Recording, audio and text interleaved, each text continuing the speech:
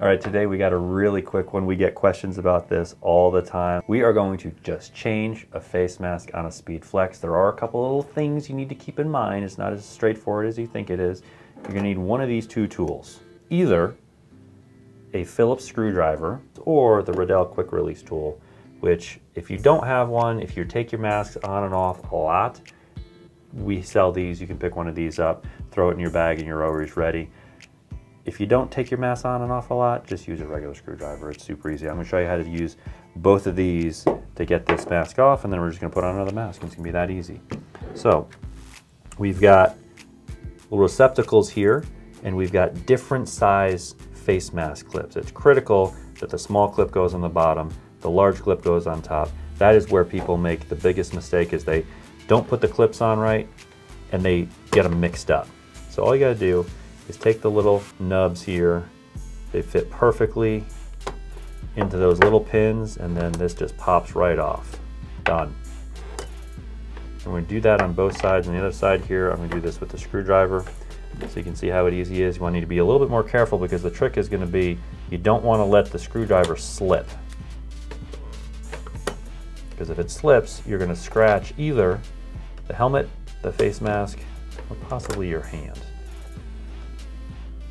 Once these guys are off, it's just taking the face mask clips. The best way to take these face mask clips is to kind of hold both hands around it, pull it apart, and just slide it right out.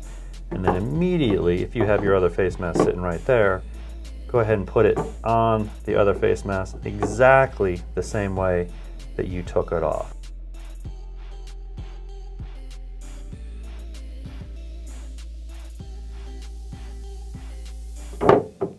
So don't feel bad if you have to ask somebody for help on this, or if it gets to be a serious pain. I can tell already, based on how these clips are going on this mask. This is a brand new mask from Riddell.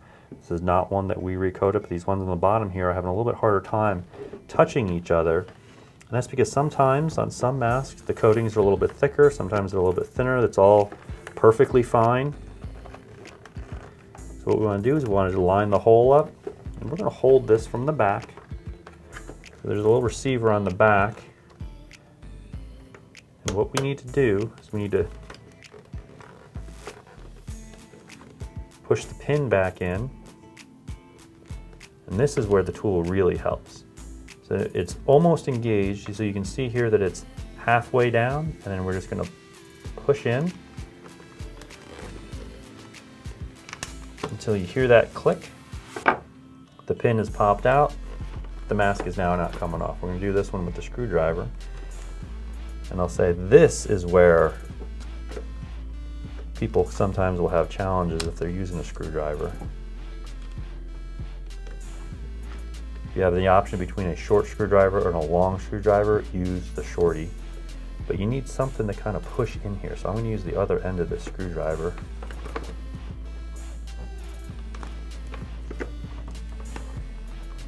And I can feel it wants to slip. Didn't make a really loud click, but it went in there. And that one's already done. So now we can pop over to the other side. We're going to do the exact same thing over here. And hold it all in place.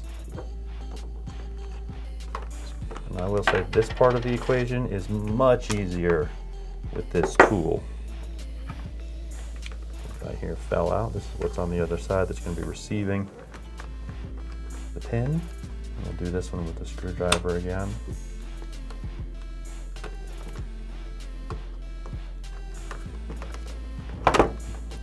That's the kind of slip I'm talking about.